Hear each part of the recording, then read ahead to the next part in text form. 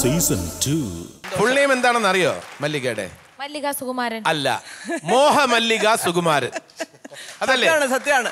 അത് വളരെ ഒരു പ്രസിദ്ധമാണ്. എനിക്ക് 2 സഹോദരിമാരുണ്ട്, പ്രേമചന്ദ്രിക, രാഗലതിക, മോഹമല്ലിക.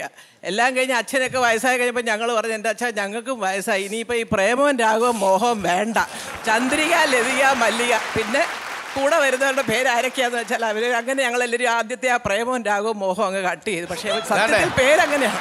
കാരണം വാക്കുകൾ ഇങ്ങനെ അനർഗളെ നിർഗളിക്കല്ലേ. കാരണമുണ്ട്, കൈനിക്കര കുടുംബാംഗമാണ്. അതിന് കൊടുക്കണ ഒരു വലിയ കൈയടി. വലിയ അഭിനേത്രിയാണ്. എന്താ പറയുക, പാട്ട് പാടാൻ കഴിവുണ്ട്, അഭിനയിക്കാൻ കഴിവുണ്ട്, എന്താ പറയുക, വാക്ചാതുര്യമുണ്ട്, ഇതൊക്കെ ഉണ്ട്. അതിനേക്കാളും ഒക്കെ ഏറ്റവും ലേറ്റസ്റ്റ് ആയിട്ടുള്ള ഇപ്പോഴത്തെ വിശേഷം എന്ന് പറഞ്ഞാൽ ലംബോർഗിനി കാറിന്റെ ഉടമയാണ്. അല്ലല്ല, ലംബോർഗിനി കാറിന്റെ ഉടമ ഞാനോ? അയ്യോ, അതെന്റെ മകൻ എന്ന് പറഞ്ഞാൽ സ്വന്തം തന്നെ. അതിന് മകന് കാറുണ്ടെങ്കിൽ നമുക്കുള്ളത് പോലെയല്ലേ? അത് ശരിയാ. അല്ല, ഞാൻ അങ്ങനെ കരുതുന്നില്ല. മകന് കാറുണ്ടെങ്കിൽ മകന്റെ ഭാര്യയ്ക്കും മക്കൾക്കും ഉള്ളതാണ്. ഇപ്പോൾ സോഷ്യൽ മീഡിയയിലൊക്കെ ഒരുപാട് ചർച്ച വന്നു. അതിന്റെ പോസിറ്റീവ് രീതിയിലാണ് മല്ലിക റിയാക്ട് ചെയ്തത്. തീർച്ചയായിട്ടും അതെ. കാരണം ഞാൻ ഒരുപാട് വലിയ അറിയപ്പെടുന്ന ഒരു താരമായി പോയി അടുത്ത കാലത്ത്. ചുമ്മാതിരുന്നതാ. അവിടെ എവിടെയൊക്കെ എന്തെങ്കിലുമൊക്കെ സമയം ഒരു സീരിയലോ സിനിമയോ ഒക്കെ അഭിനയിച്ച് ബാക്കി സമയങ്ങളിൽ ദോഹയെ പോവുക, അങ്ങനെയൊക്കെ ഇരുന്ന കാലത്ത് പെട്ടെന്ന് എല്ലാവരും കൂടെ എന്നെ അങ്ങ് താരമാക്കിയിട്ട് ഒരുപാട് ചോദ്യങ്ങൾ. അതെന്താ സംഭവം എന്ന് വെച്ചാൽ, എന്നെ ഇൻ്റർവ്യൂ ചെയ്ത ആളിൻ്റെ ചോദ്യങ്ങൾ അവർ കേൾക്കുന്നില്ല. 14 ചോദ്യങ്ങളിൽ ഒരു ചോദ്യം, ഈ അടുത്ത കാലത്ത് പൃഥ്വിരാജ് ലംബോർഗിനി വാങ്ങി, ചേച്ചി ആ വണ്ടി ഇവിടെ വന്നോ, അതിൽ കയറി യാത്ര ചെയ്തോ? ഇല്ല, ഞാൻ വണ്ടി കണ്ടു, യാത്ര ചെയ്തുമില്ല, തിരുവനന്തപുരത്തെ വീട്ടിൽ വന്നിട്ടില്ല, ഇങ്ങോട്ട് കൊണ്ടുവരാൻ ബുദ്ധിമുട്ടുണ്ട് എന്ന് പറഞ്ഞ ആ റോഡിൻ്റെ കാര്യം. വാസ്തവത്തിൽ എനിക്ക് ട്രോളുകാരോട് സ്നേഹം കൂടില്ല. ഞാൻ താരമായെങ്കിലും പക്ഷേ എനിക്കൊരു അപേക്ഷയുണ്ട്. അങ്ങനെ സാമൂഹ്യമായ പ്രശ്നങ്ങൾക്ക് എതിരെ ശബ്ദിക്കണം ട്രോളുകാർ. അല്ലാതെ അത് പറയുന്നവരെ അത് നിരുത്സാഹപ്പെടുത്തരുത്. ഞാനെന്നല്ല, ഞാനിപ്പോൾ വയസ്സായി, എനിക്കിതൊക്കെ രസമാണ് കാണാനും കേൾക്കാനും വായിക്കാനും ഒക്കെ. പക്ഷെ അങ്ങനെയുള്ള പ്രശ്നങ്ങൾ അത് തിരുത്തപ്പെടേണ്ടതാണ് എന്നും കൂടെ ട്രോളുകാർ പറയണം. അപ്പോൾ ഈ ട്രോളുകൾ എങ്ങനെയാണ് മല്ലിക എടുത്തത്?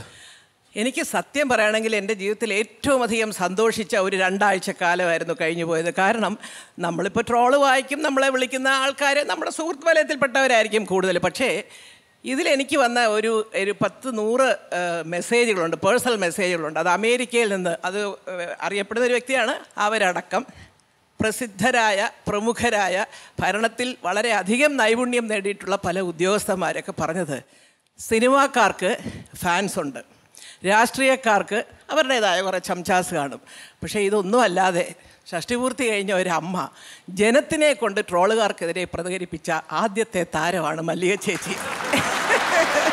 അപ്പോൾ ഈ ട്രോളിനെ കുറിച്ച് പൃഥ്വിരാജും ഇന്ദ്രജിത്തും എങ്ങനെ റിയാക്ട് ചെയ്തത്? ഇവരെ കാണാൻ ആദ്യം എൻ്റെ അടുത്ത് വിളിച്ച് പറയുന്നത്, ഇങ്ങനെ ഒരു ട്രോൾ വന്നിട്ടുണ്ടെന്നൊക്കെ പറഞ്ഞു. ഞാൻ പറയാം, എന്തോടാ അതിങ്ങനെ, അമ്മ ഞാൻ ലംബോർഗിനി വാങ്ങിച്ചു ഒരു വലിയ പൊങ്ങച്ചമായിട്ട് പറയുന്നത്. അമ്മ ഞാൻ പൊങ്ങച്ചമെങ്കിൽ പൊങ്ങച്ചം, അമ്മയല്ലേ പറഞ്ഞത്, വഴിയെ പോയവരാരും അല്ലല്ലോ എന്നൊക്കെ പറഞ്ഞ്. പക്ഷേ അത് ഇത്ര കണ്ട് ഇങ്ങനെ ഒരു ചർച്ച വരുമെന്നൊന്നും ഞാൻ വിചാരിച്ചില്ല. അവർക്കിത് പ്രശ്നമേ ഇല്ല, കാരണം അവരെക്കുറിച്ച് ലക്ഷക്കണക്കിന് വന്നിട്ടുണ്ടല്ലോ. എനിക്കല്ലേ ഇതൊരു പുതുമ. അപ്പോൾ അത് കാരണം അവരത് വലിയ എൻജോയ് ചെയ്ത് ചിരിച്ച് കളിച്ചൊക്കെ തന്നെയാണ്. അത് പ്രശ്നമല്ല. ഈ ട്രോളുകാരുടെ ചില ഇത്തരത്തിലുള്ള ട്രോളുകളിൽ നിന്നും ചില പാഠങ്ങൾ ഞാൻ പഠിച്ചിട്ടുണ്ട്. ഇപ്പോൾ ഉദാഹരണത്തിന്, ഞാനും ഒരു ലംബോർഗിനി കാർ ബുക്ക് ചെയ്ത് കഴിഞ്ഞു, പക്ഷെ ഞാനത് രഹസ്യമാക്കി വെച്ചിരിക്കുകയാണ്. അതെ, ഞാൻ ബുക്ക് ചെയ്തു. അതിൻ്റെ ഡെലിവറി ഒന്നും ആരും അറിയിക്കാൻ എനിക്ക് താല്പര്യമില്ല.